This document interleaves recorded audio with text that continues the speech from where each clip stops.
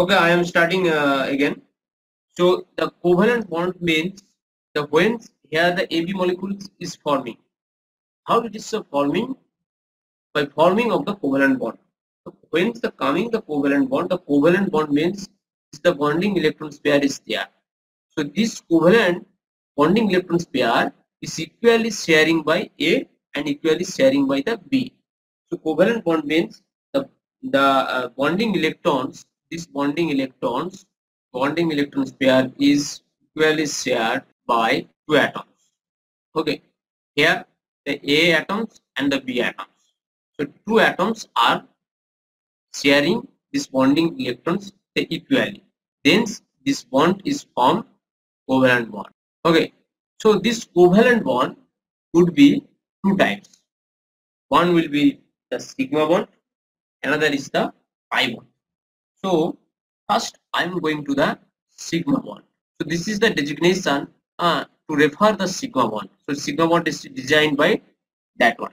So when it is a sigma bond, so it is a single. So when it is a sigma bond, so that means this is a atoms and the B atoms. Okay, this is a sigma bond. Now this sigma bond can be formed by the various type of orbitals overlap. But before that, I am going to about the sigma bond. This type of the covalent bond is formed by the end to end or the head-on head overlap of the bonding orbitals. So whatever orbitals is present here, suppose these orbitals and this orbital is present here. Okay, this head-to-head overlap could be there. Form the sigma bond, the overlap of the two orbitals. This overlap of the two orbitals will be always end-to-end overlap. End-to-end overlap, or we can say it is a head-on overlap. It is a head-on overlap. Head-on overlap of participating two orbitals. Okay, so these two orbitals, the overlap will be head-on overlap or end-to-end overlap.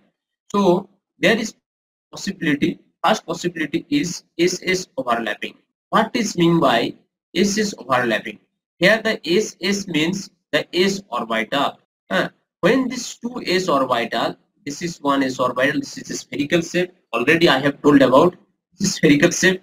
This is the another the S orbital. So this is the two S orbitals. When these two S orbitals are overlapping head on head, or we can say head on overlap, or we can say end to end overlap, then we can say it is a sigma bond is forming by the SS overlap. So this sigma bond is forming by SS overlap. Okay, so end to end overlap. Another point would be S and P overlap. S and P overlap. S and P overlap. It is a good that S is the spherical. S is the spherical orbital, but P is a dumbbell space. It is a positive and this is the negative phase. So there is a chance of end-to-end overlap, and there is a chance of not end-to-end overlap. Okay, once they are going to overlap head-on-head overlap or end-to-end overlap, then they are forming SP overlapping. So this is a SP overlap. So this is a SP overlap. Here another point is that we know that S orbitals is positively charged, but when this is a P orbitals, this P orbitals has a two lobes. One is the positive lobes, another is the negative lobes. Okay, and this also phase to phase. This is the positive phase. Positive phase. Or we can say is the in phase overlap, not out of phase overlap. In phase overlap. Already that term I have told in the previous class. You can say is the out of phase overlaps and the in phase overlap, or the positive phase overlap or the negative phase overlap. Okay, so here the head on head overlap is forming. That's why this sigma bond is formed. But here the two orbitals are the involving. One is the S orbital and one is the P orbitals. Here the two orbitals are involved. One is the S, another is the S orbitals. Another is PP overlapping. So we know that P orbitals, about the P orbitals. So this is one P orbitals, positive and negative, and this is another P orbitals. This is one P orbitals, this is another P orbitals. So when these two orbitals are going to overlap, head-on overlap or end-to-end overlap, then they are forming sigma 1. Okay, and they are forming the sigma 1. So this is the overlap and this is the PP overlapping. So in this way, sigma 1 is forming. Sigma 1 also is a covalent bond. Sigma 1 also is a covalent bond. Is a covalent bond. Where the two electrons are equally the sharing by this A and also the, but the sigma 1 is first, the sigma 1 is forming by head-on overlap, or we can say it is a end-to-end overlap, end-to-end overlap. Okay. Another covalent bond is the pi bond. It is not end-to-end overlap, or it is not a head-on overlap. It is how it is overlapping. It is the overlap by the side by side, or we can say a sidewise overlap. It is a size-wise overlap. Okay, how it is a size-wise overlapping and which orbitals actually involved forms the pi bond. First of all, we have to know how the side-wise overlapping is forming. You see the s orbital. S is not involved here because for the s is the spherical.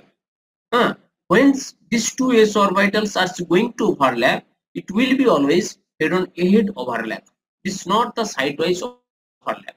So SS orbital is not, SS overlapping is not capable. It is not for the pi bond. Then the SP, if you see that SP overlap, it is also involved a head overlap. Okay, so SP also overlapping is not possible. SS overlapping also is not possible. What is the possibility is that PP overlapping. But if you see the PP overlapping is forming, once they are the head-on-head overlap, then it is forming the sigma 1. But once they are going to the sidewise overlap, then it is forming the pi 1. How it is that? Two orbitals, the nuclear axis is there, these two orbitals will be parallel to each other. These two orbitals is parallel to each other. These two p orbitals are parallel to each other and they are perpendicular to nuclear axis. So this is the nuclear axis. So this nuclear axis with this nuclear axis, they are the perpendicular, but they are the parallel. They are the parallel to each other. Once they are going to the overlap, then they are forming pi bond. So positive, negative, negative. So this overlap is forming. So it is a PP overlapping, and it is formed the pi bond. It is formed the pi bond by sidewise. Now this pi bond is, if you draw the nuclear axis, this is the nuclear axis. So this is the positively and this is the negative lobe. So this is the positive and this is the negative. This is a positive and this is the negative.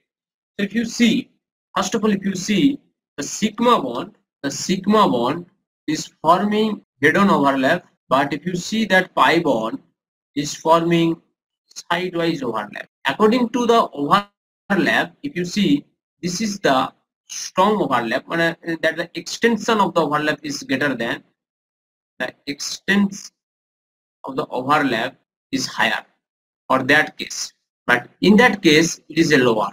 So this overlap is not too much, but here the overlap is too much than the pi bond, because if you see this overlap, this is the head-on-head overlap. Okay, these two orbitals are the involved head-on-head overlap, but in case of the pi bond, if you see, this is sidewise overlap. Okay, this is the area, the overlap area is very less, but in case of the overlap area is the very high. That's why this overlap, the power of this overlap is the greater than that one. That's why we can say the sigma bond is more stronger than the pi bond. Okay, because which bond is the stronger? This is a sigma bond and the pi bond, that actually depend on the overlap. How much these two orbitals is overlap. For that sigma bond, it is a head-on-head overlap. That's why this overlap is the more for the sigma bond. But for the pi bond, the overlap is not too much. That's why it is a sidewise overlap for the pi bond. That's why it is not stronger than the sigma bond. Okay, so this is the strength of the sigma bond and the pi bond. Now I am going to another topic. This is the hybridization. What is the hybridization? Okay, why this term is needed and how this term is coming. So in order to explain the characteristic geometry, the shape of the polyatomic molecules. Now what is the polyatomic molecules? The polyatomic molecules means in a molecules where more than one atoms are involved, then we can say it is a polyatomic molecules like CH, like water, like NH3, like the NF3. So these are the polyatomic molecules. But what is the structure of this polyatomic molecule? But we know that the structure. But if you see that the structure is the tetrahedron. This is the structure is the tetrahedron. But how the structure is coming out? We have to remember, or there is the any shortcut. But what is the exact formula to get the structure of these polyatomic molecules? So to explain the structure of the polyatomic molecules, Pauling introduced the concept of the hybridization. We explain that Pauling introduced this hybridization term. Now, what is the hybridization term?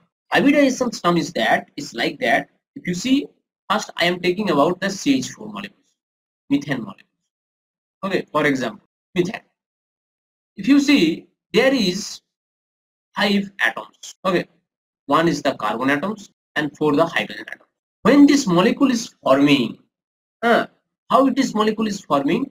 Because this molecule is forming by this atomic orbitals, overlap of the atomic orbital, overlapping of atomic orbitals of carbon and the hydrogen atom. Then it is forming. So overlapping of the atomic orbitals of the carbon and hydrogen, they are forming the sigma bond. Then it is forming the molecule. So this term, this overlapping of the two atomic orbitals, to explain this overlapping, this hybridization term is coming. How? Question is that how? Because if you see this carbon, so what is happening here? Suppose this carbon, this 4 atomic orbitals. Suppose, for example, 4 atomic orbitals are involved. Okay, are involved to make molecules. So these 4 atomic orbitals makes a hybrid orbitals. A hybrid orbitals. Okay.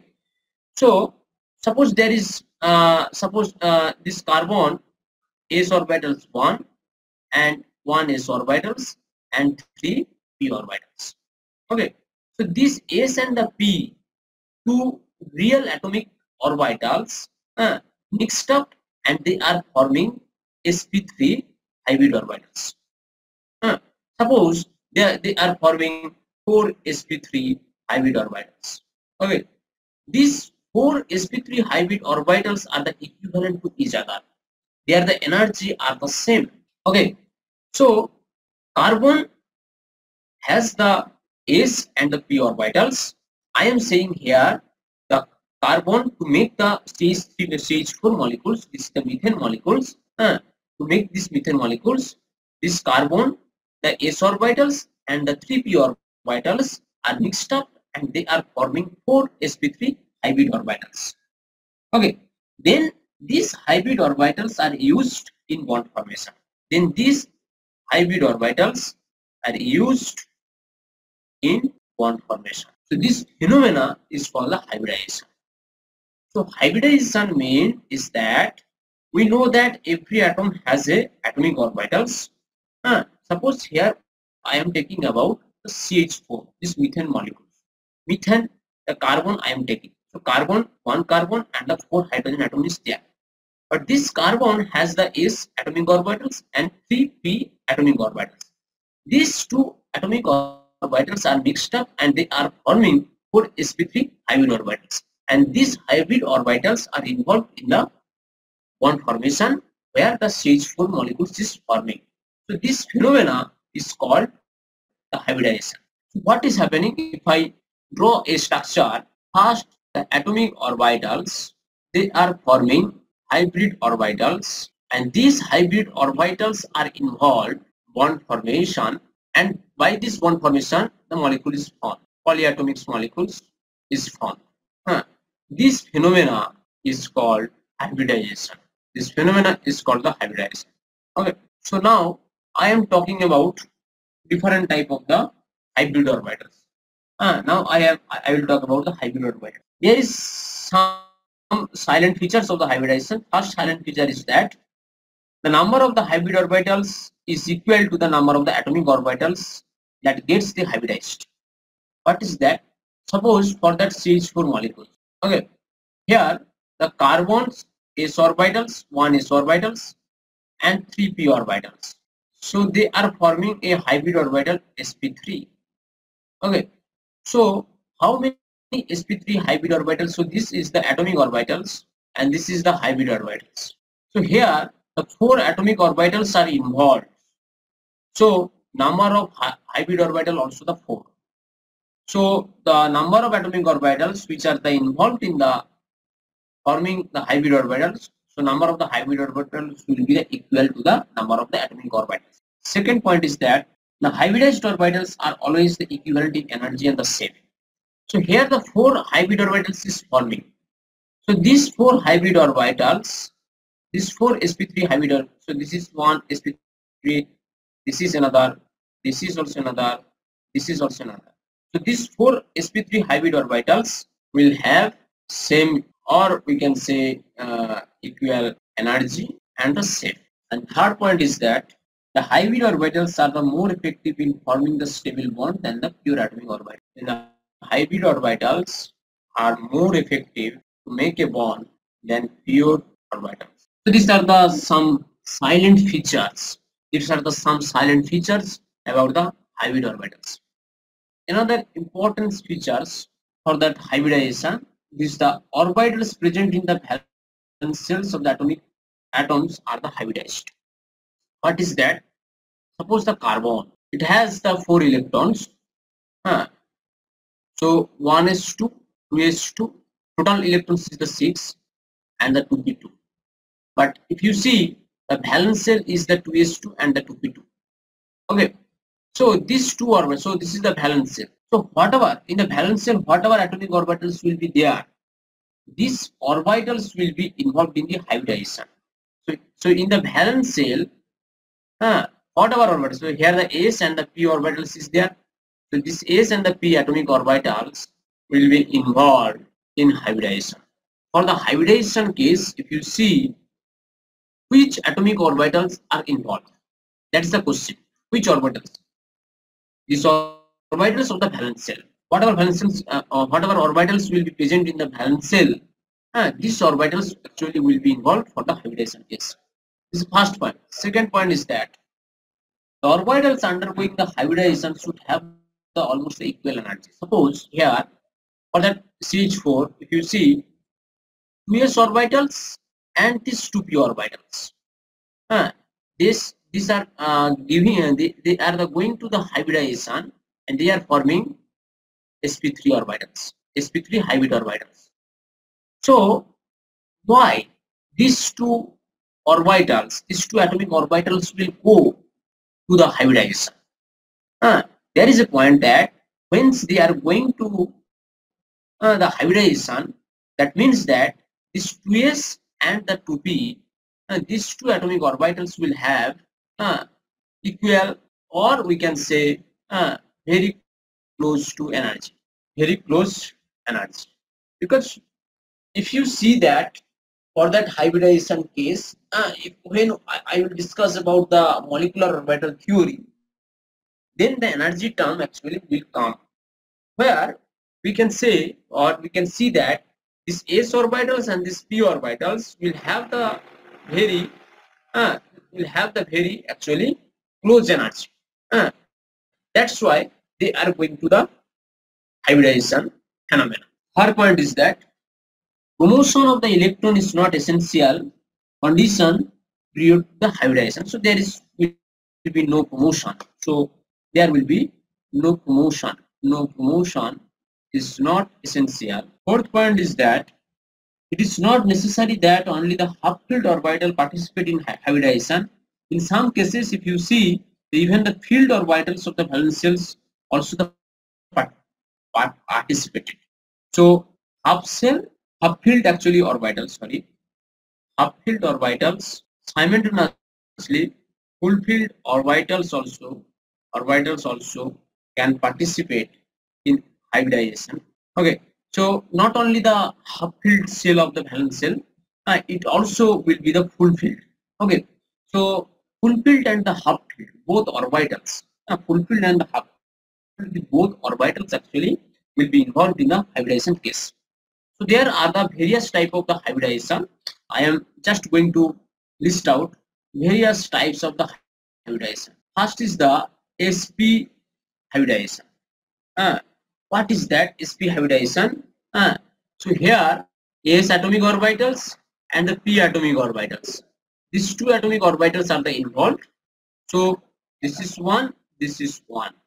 Okay, these two atomic orbitals are the involved to make this sp hybrid orbitals. So they will form two sp hybrid. Then the sp2. Here the 1s and the 2p. What is that? 1s orbitals and the 2p orbitals are the involved. So total is the 3 atomic orbitals are involved. So they will form the 3 sp2 hybrid orbitals. Another, if you see, this is the sp3. So here one s orbital is involved and the 3p orbitals is involved. So total the 4 atomic orbitals are involved to form this sp3 hybrid orbitals. So they will form the 4 sp3 hybrid orbitals. Again, after the s and the p orbitals, if I go to the d orbitals also, so there is that dsp2. So one s orbital is involved, 2 p orbital is involved, and 1 d orbital is involved. So total there is 4 dsp2 hybrid orbitals. Similarly, sp3d, here 1 s orbital is involved, 3 p orbital is involved, and 1 d orbitals. So total here the 5 sp3d hybrid orbitals. Then the sp3d2, 1 s orbital is involved, 3 p orbital is involved, and 2 d orbital is involved. So total here 6 sp3d2 hybrid orbitals will be formed. So these are the hybrid orbitals is forming from the overlapping of the atomic orbitals. So number of the atomic orbitals will be the number of the hybrid orbitals. Okay, so these are the actually hybrid orbitals. Now the hybridization.